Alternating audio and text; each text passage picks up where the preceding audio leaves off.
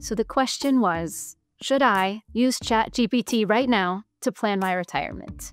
What's our answer?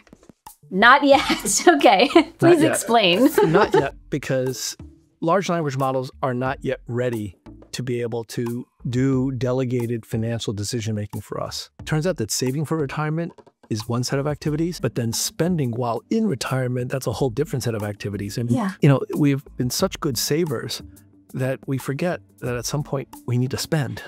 So we're working on an AI solution, an AI financial advisor. We're not there yet. However, I believe that everybody should use large language models to help them think through retirement issues more seriously. For example, ask ChatGPT, what are the biggest issues that I need to focus on for my retirement? How much time do I have? What kind of ideas and products and services should I make use of? How do I get better financial information? How do I learn more about these problems? All of those things, I think ChatGPT can do a pretty good job at, but I wouldn't let it make your decisions for you.